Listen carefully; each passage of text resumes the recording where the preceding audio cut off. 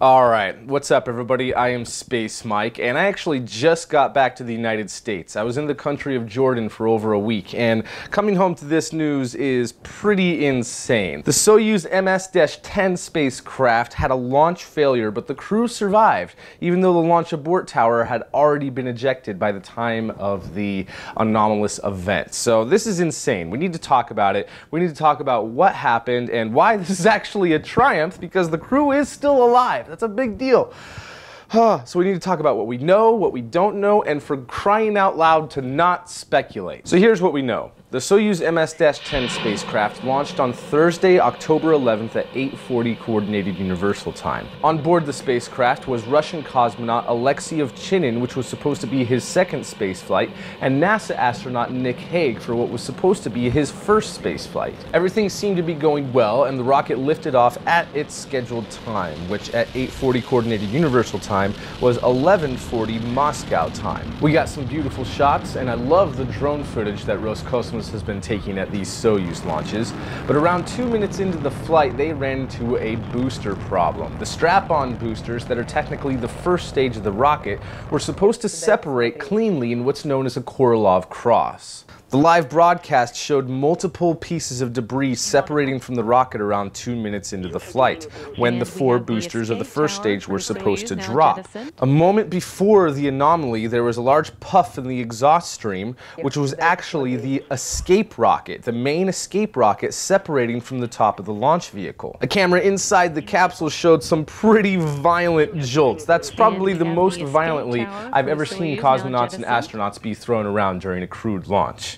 We started hearing an emergency transponder beeping, and then here's where things get confusing, because we hear launch control announce that there's been a flight anomaly at T plus 165 seconds into flight, and yet the stream continues on as if the flight had been normal. The launch animation continues to run through different timelines of the launch and announces a separation of the second stage from the third stage, and that eventually the capsule had reached orbit, even though the astronauts were claiming that they were in weightlessness and that things definitely were not right. We started hearing callouts that the capsule was in a ballistic trajectory and that it had successfully separated from the rocket. That at least was true, but not during its intended flight plan. The Soyuz MS-10 capsule was somehow able to separate from its orbital module and its service module, deploy its parachutes, and landed near the town of Karjal in Kazakhstan, about 400 kilometers downrange from the Baikonur launch site. Rescue and recovery teams were immediately dispatched and were able to rendezvous with the capsule within an hour. Within 2 hours from the launch, the crew were safely outside of the vehicle and on their way to an airfield to undergo debriefing.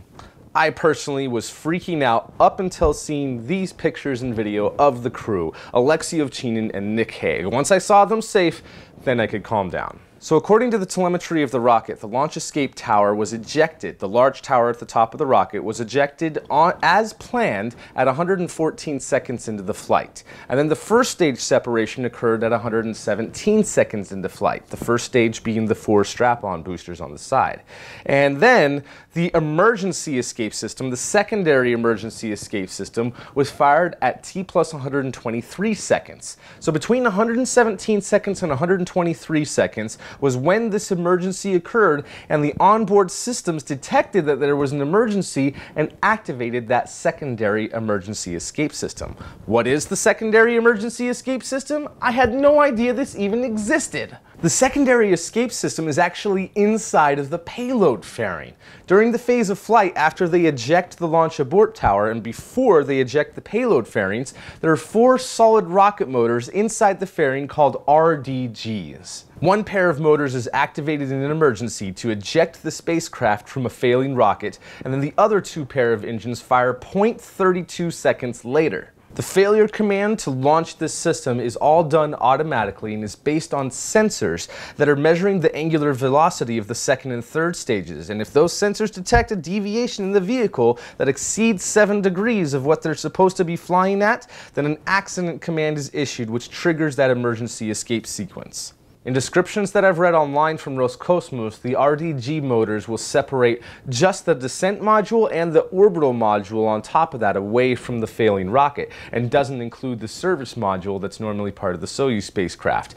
In any case, at T plus 160 seconds, they separated the descent module from the orbital module and entered into ballistic re-entry mode. In this ballistic descent mode, the capsule is able to orient itself properly so that the parachutes can deploy, the rockets at the bottom can fire just before touchdown so that it'll have a nice soft landing. However, because it was a very steep ballistic re-entry, they experienced 6.8 Gs of forces on their way down, which is okay. The body can take that, but quite a bit more than normal re-entries. According to NASA, they had a brief communications blackout with the capsule, but they had a successful touchdown about 30 minutes after launch near the town of Karzal, as I said, which is about 400 kilometers downrange from the Baikonur Cosmodrome. So now the investigation begins, and Roscosmos has to figure out what the heck went wrong on this launch, because the next crewed launch is supposed to happen in December of this year, and right now there's 3 crew members at the International Space Station. There were 6, but 3 of those crew members returned just last week. And the crew that's up there right now, the Soyuz capsule that's docked to the space station that they're supposed to return home on, is the one that has the leak in it, the drilled hole that had that whole Soyuz leak. I mean, it's plugged, it's safe, they'll probably be able to return home in that completely fine, but holy crap, what is going on in Russia right now? A couple of things that might help with the investigation is that there was a new and improved telemetry system that was installed on this mission called an Astra telemetry system, and hopefully that will be able to provide a lot more data. The descent capsule has already been returned to Roscosmos, and that at least has all the telemetry on board that, but they've already been finding pieces of the rocket. They found some of the pieces of the boosters, part of the core stage, which is actually the second stage of the vehicle. They found one side of the payload fairing, so recovery teams are finding pieces of the rocket that have landed on the steppes of Kazakhstan, as they normally do during routine flight plans. This one, they're just where the pieces are falling are a bit closer than what they were supposed to have been. According to NASA, the station has plenty of supplies for the crew that are up there right now, and that they could operate the station without a crew if necessary. But they're already making plans to the activities of the crew up there right now. Nick Hague was supposed to be going on an EVA spacewalk with Alexander Gerst to replace some of the nickel-iron batteries with the new lithium-ion batteries that were delivered up by a Japanese cargo ship just last month. I don't know about you, but I freaked out when I heard this news. When I first saw the headline that there was a launch failure of a crewed Soyuz capsule, my heart just sank. So this really is a triumph. The positive side of all this is that the crew survived. The crew survived. They're fine. They're fine. They're not even injured. And I didn't even know that there was this secondary emergency escape system on the Soyuz vehicle. That's amazing. Just one more reason why this is an amazing vehicle, and the Soyuz rocket in general is an amazing rocket. But what's going to happen from this point? This is insane. The Soyuz FG rocket, that's the specific designation of the Soyuz rockets that are used for crewed launches. It's going to be grounded for a long time until they figure out what the heck to do. And if they do approve future launches without doing any type of work or investigation on other rockets, that would just be very unwise. But the way things are going in Russia lately and the kind of obvious level of quality control that's going on there makes me very nervous for future flights. In the coming weeks and months, though, as more information starts coming in, hopefully the investigation results will be published or at least shared with NASA, and then NASA will in turn share that with us, the public.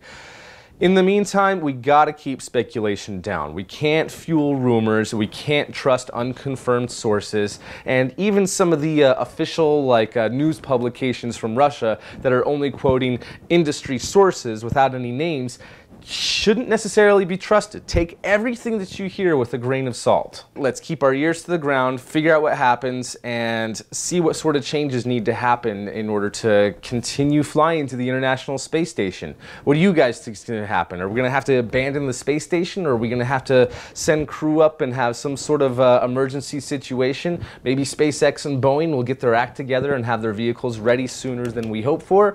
Who knows? Maybe we'll even have some sort of rescue situation with China China or something like that. Probably not, but wouldn't that be amazing if a Shenzhou vehicle were able to fly to the ISS?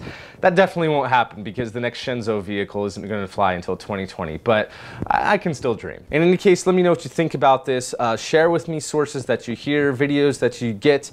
Go to my Discord channel. There's links in the description below where we can talk about this. And yeah, this is a very, very big deal. So I'm going to be following this closely and get back to my regular programming after this. So thank you for watching this. Let me know what you guys think about this and any other new information that you hear. And until the next time I see you, keep on moving onwards and upwards. And don't forget, Ad Astra, to the stars.